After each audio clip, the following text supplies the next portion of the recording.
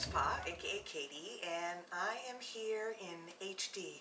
Hello! So this is an update video, and what can I tell you? I can tell you that the month of May was probably one of the warmest months of May we've had in a century. And so that meant I got outdoors a lot and was taking a lot of photos and taking advantage of the sunshine and the warm weather. And so I took literally hundreds, if not thousands, of photos in the month of May. And that's very normal for me. Okay, so I'm going to show you some of my favorite shots from the month of May right now. Solid tech. Just dig that scenery floating by. We now are approaching Newport, Rhode Island. We've been for years in variety. Charlie Knickerbocker, now we're going to be in high society. High society, yes, I wanna play for my former pal who runs the local jazz festival.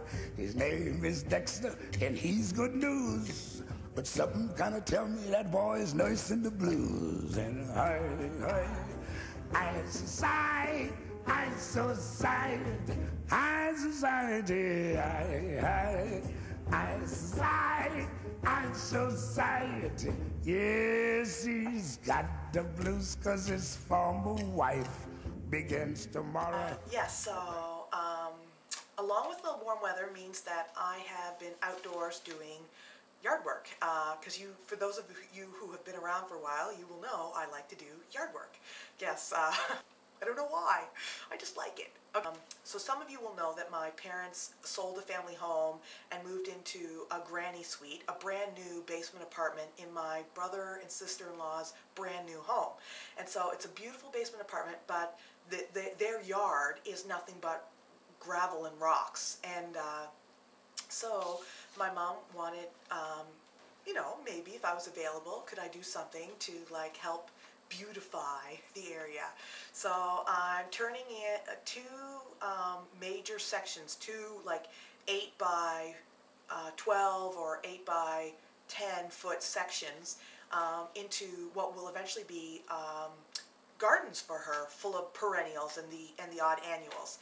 And so I started that project, which required a lot of raking and a lot of weeding, and then I had to find rocks to make a border around the garden area. Anyways, so the next few pictures you're going to see is my efforts at raking and weeding and trying to turn this bit of dusty dirt into something like a garden. Anyway, so I'll show you some of the landscaping now.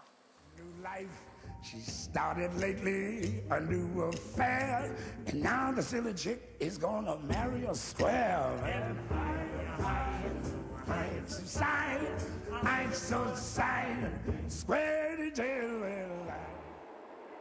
This is cement paint, and I'm going to use it to paint this wall over here that you see.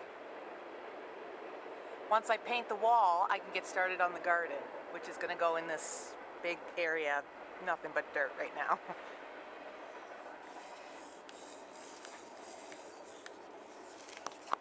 So this, what looks like blue or greenish paint is actually a sealant that goes on the cement or the basement wall, and you'll see that there are these patterns of white swirls or whatever. That was glue that was put on afterwards, and then there was styrofoam, which you can see here, that was put on the wall. And this is all to protect the basement apartment from leaking and that sort of thing. It's typical nowadays of new homes.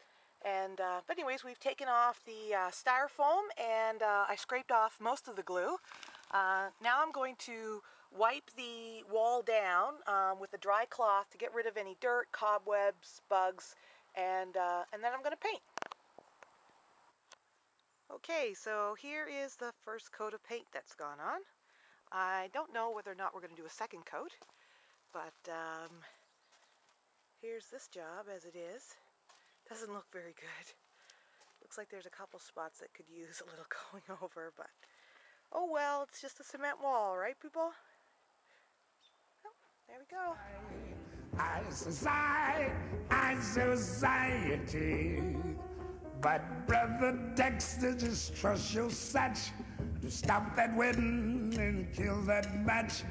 Too much of it and stop the fun and play in such a way that you come back to your son. Yeah, so that's a landscaping project. The next project is I am going to be house sitting for my brother and sister-in-law. Not the ones, not the ones who live above my parents, but the ones who live in this house right here where I'm standing.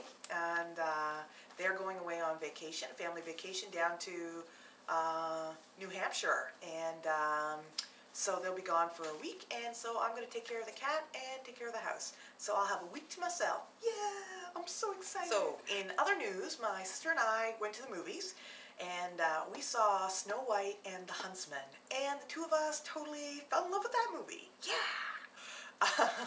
So it's a dark version of the Snow White story. It uses the plot and many of the same characters that we know from the story, but of course it's made it its own, right?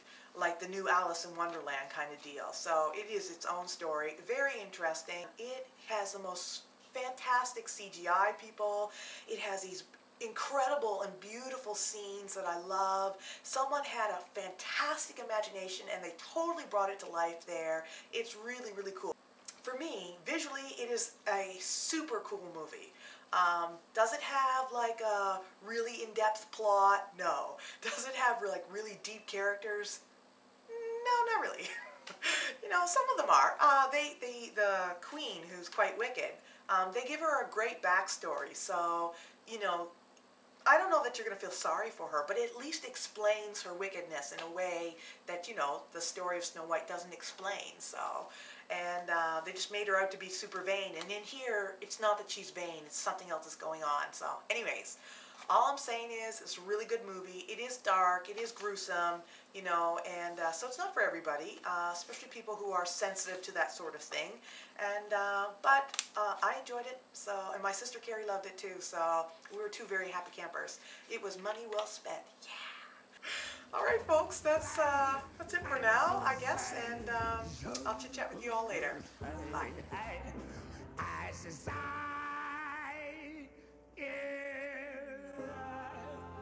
But as much as bad as